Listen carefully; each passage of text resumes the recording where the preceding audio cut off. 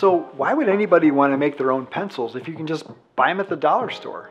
Well, I made some pretty cool custom pencils, so stick around and I'll show you how I did them.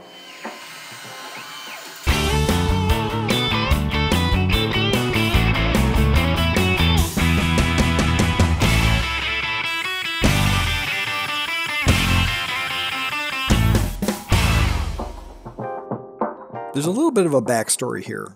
I wanted to show you where I got my inspiration for this project. What you're looking at right now is a video by Andy Klein. He's demonstrating his pencil making jig. He's bringing his invention to market through an Indiegogo campaign. So if you want this in your shop and this sounds like the kind of effort that you'd like to support, please consider a pledge to help me make it a reality. Thank you. As I began to follow Andy, I learned a little more. He revealed where his inspiration came from. David Piccuto. It's all David Piccuto's fault. 3 years ago, David made a video showing how he made some pencils out of scrap wood. And then... Welcome to Make Something with me, David Piccuto. Today, I'm going to show you a cool jig and technique to make six-sided pencils. My buddy Andy Klein invented this six-sided pencil making jig after seeing me struggle with making pencils a couple years ago. In one of Andy's earlier prototypes, as you can see here, he uses a router and rotates the wood stock every 60 degrees. Well, I heard router bit 60 degrees, and I thought, I've got a 60-degree router bit and a CNC router. That's the moment the spark caught fire. And I had plenty of wood scraps.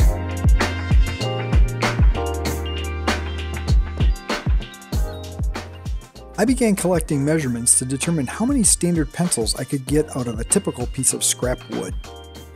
I decided that I could fabricate 4 pencils at a time if I had a piece of scrap that was 2 inches wide, 8.5 inches long, and 3/4 of an inch thick. These little boards would then have to be resawn right down the middle to create the 2 halves of a pencil sandwich. This little saw kerf is the key to my screw and washer hold down technique on the CNC router. This piece of cherry started out as a slab, so it required a few more cuts. I also prepared some black walnut, some white ash, and some cedar to cut, and you'll see those later. Well, before we let any more sawdust fly, I thought I'd walk you through the CAD and the CAM that I used. I'd also like to point out a few of the little details that were pretty important to this project working out as well as it did. What you're looking at right now is the fixture board, or the pencil jig. When we get to the real video, you'll notice that this is made out of particle board. Most of the holes you see in this board are for registration dowels. I've been using this technique more and more, especially when it comes to carving 2-sided parts, like these pencils. Those little yellow circles are the locations for the dowels that are going to go into the spoil board. Those purple shapes represent the split boards that we just got done with on the bandsaw. They're now ready to be machined down to the proper thickness. The models you see here depicted in green are at the second stage of machining, where the grooves are there ready for the graphite to go in. We've got registration holes and they're ready for a graphite sandwich. The blue rods here just represent the graphite when it's in place. Well, this turquoise model, as you can see, represents the graphite sandwich.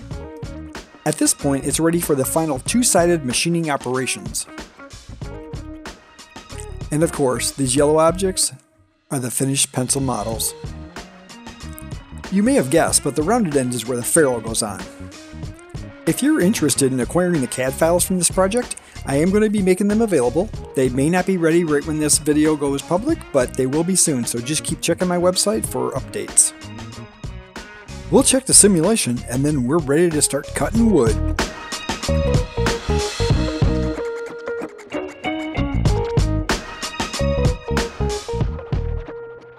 My work 0 is referenced off the table because the first holes will be in the spoil board. I often use this 1/8 inch probe for referencing. This fixed plate is near the side rail of my machine, and it references all of the Z positions for future tool changes in this project.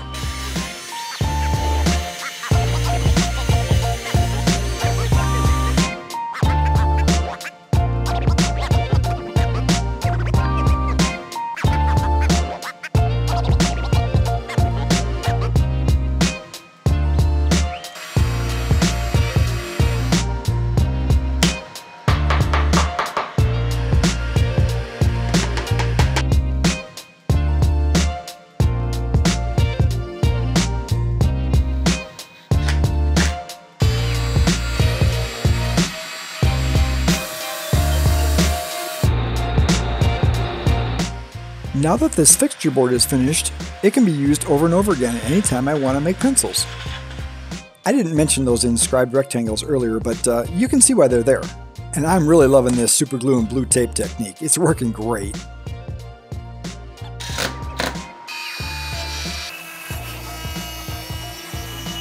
And there's my fender washer clamps, doing their job. Because I'm machining for thickness, I'm referencing off the fixture, not the top of the stock. That little sticky note is a double layer of blue tape, equal to what is under the wood. The graphite sticks that I'm using in this project are 2mm diameter, so either a 1/16 inch or a 2mm ball end mill will work just fine. By the way, this is the first test run you're looking at, and it's made from radiata pine.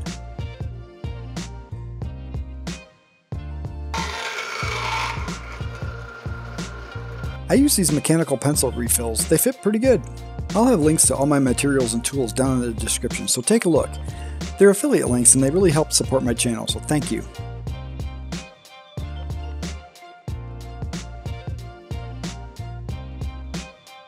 While this glue is drying, it gave me a chance to get the walnut and cherry started.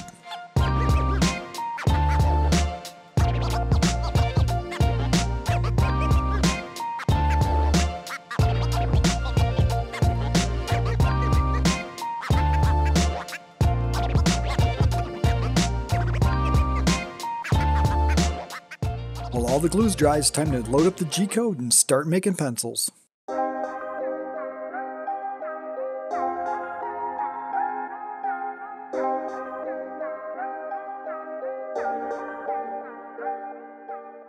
I use Starbond super glue throughout this project. Get some for yourself using the code down in the description. When flipping it over to do the backside, the dowel pins ensure that it's in the right position.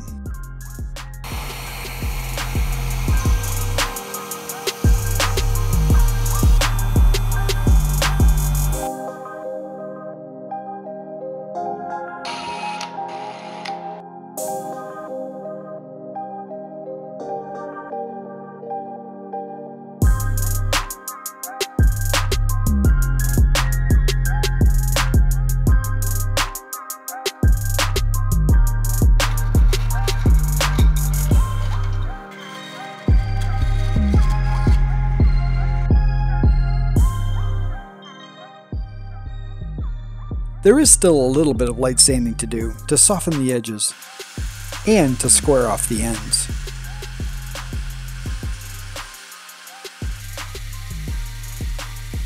The ferrules have a nice snug fit, and I use some CA glue to hold them secure.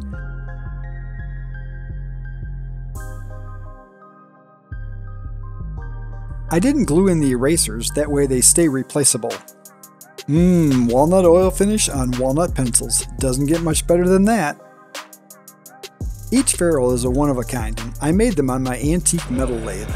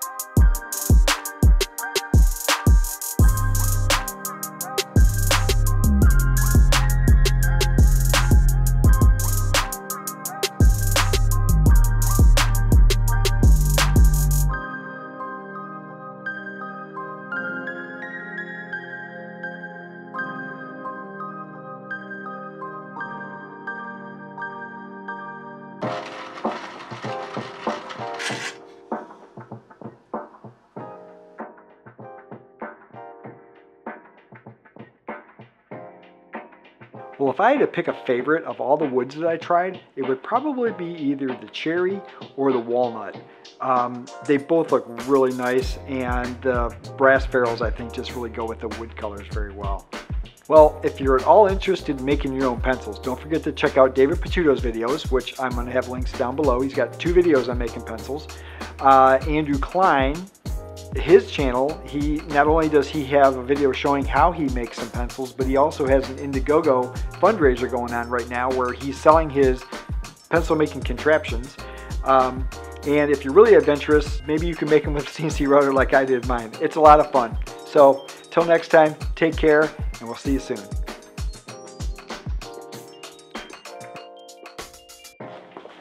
Have you ever thought about making your own pencils? Well, I did. I don't know why. Well, have you ever thought about making your own pencils? Well, why is this so funny?